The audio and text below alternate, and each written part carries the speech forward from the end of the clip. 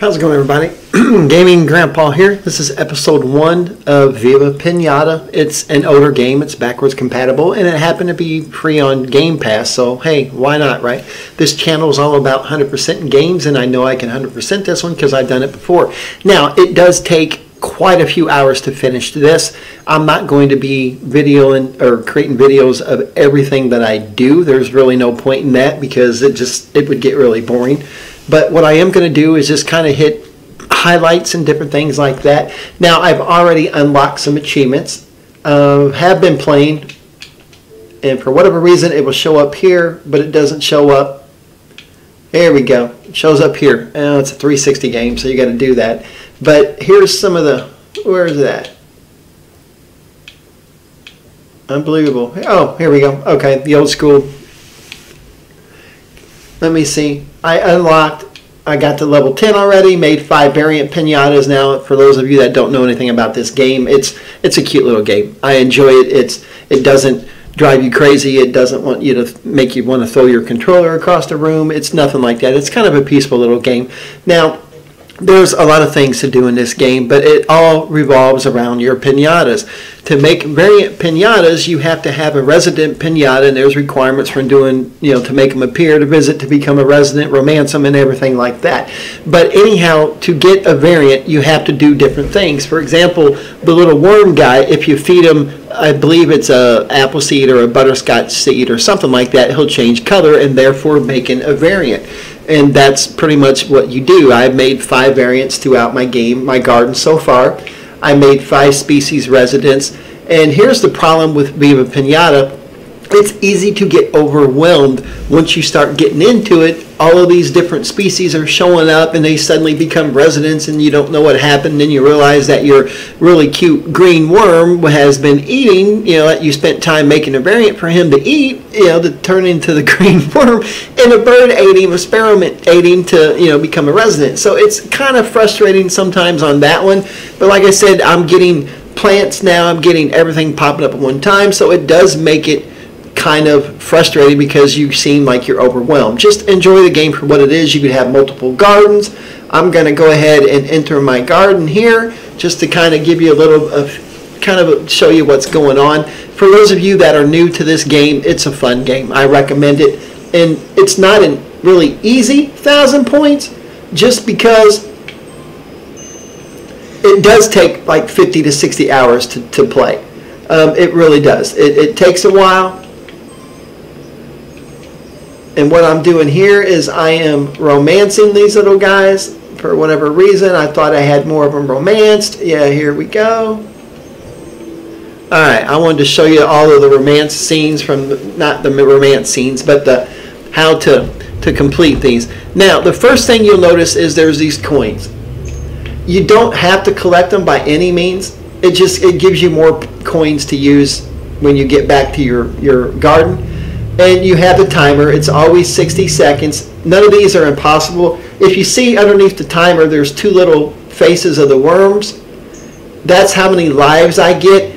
I've already become a master romancer. What that means is you have to breed or romance your pinatas 7 times. On the 7th time, you'll unlock the reward.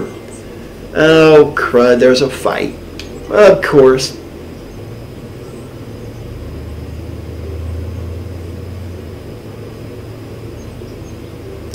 Now, doggone it, they do this, and this is, it happens. But, oh well, we get to have a fight. I don't really care about this. I want him to hurry up and get it done. He's going to be sick. Now I'm going to have to call. If you can catch him ahead of time, you can smack one of them with the shovel. It's not really that good, or pour water on him, or do something to get him to quit fighting. But he wants to be a knucklehead and fight, so whatever. Now, there's ways to prevent that in the future. You can make fences and just stick them into fences, but I don't really want to do that. I didn't even really want this Shelly Bean. He just kind of appeared, and next thing I know, boom, he's a resident.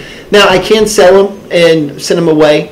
I mean, there's no point in that. He's here. I might as well try to go ahead and get him. And the doggone sparrowmint is going to end up getting in trouble. He's trying to romance, and this is what happens. But anyhow, to get a Master Breeder Award, you have to have bred or romanced, played that little mini game on the 7th one, then it will you'll get that award. And there's certain species that require that award for different things. The worms don't. But I just kind of wanted to show you all the romance games that when I play them and I come to them, and I can't get out of this. I don't know what's going on. This is starting to aggravate me because they're just taking their sweet time. You see the black and white pinata, little snake there. He's visiting. He's not a resident, or he'd be in full color. There's different requirements to get them. Now, the whole point of this game is to try to max your pinatas out, get all the rewards you can, get all the variants you can. Everything gives you experience to get up to levels. And the higher level you are, the better garden you can have, the bigger garden you can have, the more tools you can have, and the better pinatas you can have. But at the same time, I'm trying to get all the achievements.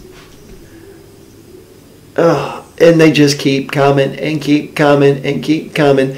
Now, I will tell you that I own this game I have the disc, the actual hard disc for it.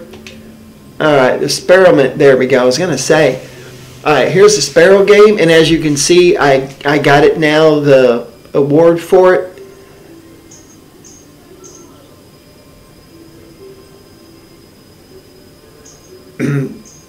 Now, this one here, I need these to turn them into canaries and different things like that. It's just however you want to play. I, of course, am trying to get all the achievements for this game, but I'm also enjoying why I play it because it is a lot of fun. And I'll be showing you some of the harder achievements to get.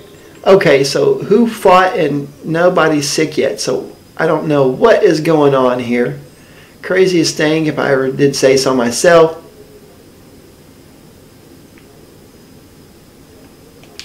Alright, I was going to show you the Taffly too. That didn't work out. Now, what you can do is, once you get your award, you can go ahead and just sell all your pinatas like the worms. I'm done with them. I wanted to keep the worms to get the experiment.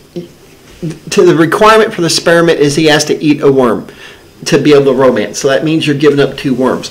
Well, each time they romance, you have to let them eat a worm, or you can go ahead and buy a romance candy, but why spend the money when I have the worms anyway, and I get money for breeding them, so I might as well do it, right?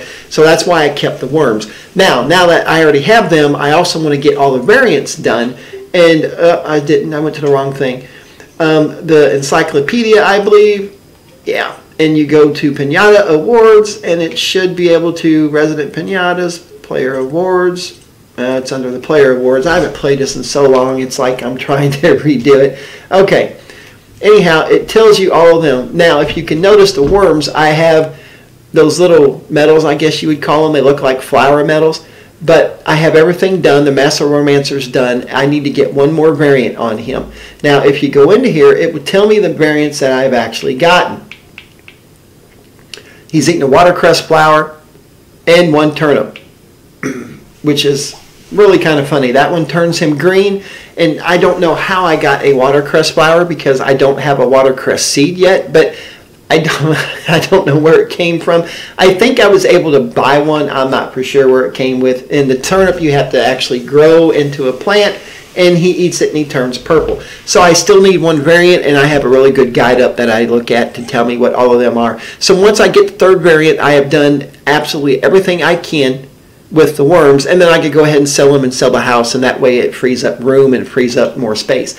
One good thing I like about them is when you sell them, they're worth 100 coins, and they're easy to breed, and you don't really have any other requirements, so it's really kind of cool. But anyhow, this is basically Viva Pinata in a nutshell. Alright, this guy here, if you click on him, he usually gives you seeds, and it's usually a seed that you don't, oh, what's this one? It's a seed that you usually don't have. I don't even know what this one is. I'm going to check and see. Oh, great, mystery seed. All right, well, we're just going to go ahead and plant you. I don't know what it is. There's also an achievement to, like when you plant them, you got to put on some chili. Oh, cool, okay. Usually by clicking on him, you will get seeds that you normally don't have, and that's a good thing. So, alright, there's the tafflies, flies. I got to get them up there too. But the experiment, I still need to get 2 more variants to get them done.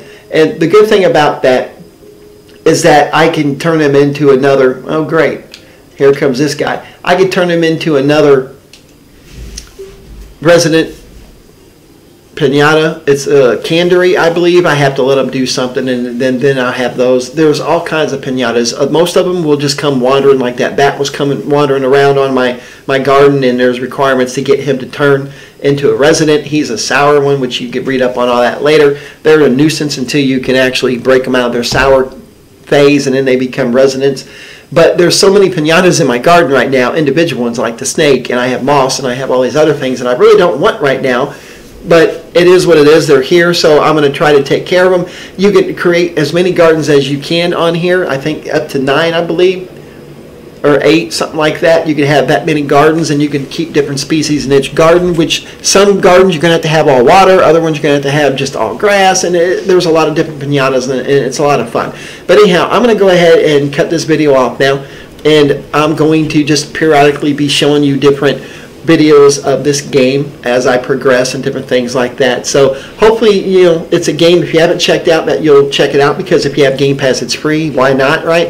And it's a game to come back to. I really enjoy playing it. It's a lot of fun. So hopefully you enjoyed this video, and like, subscribe, comment, critique me. I'm still learning how to do these, so by all means critique me all you want, and I'd appreciate any feedback. But anyhow, I'm going to get going, so y'all have a good day, and thanks for watching.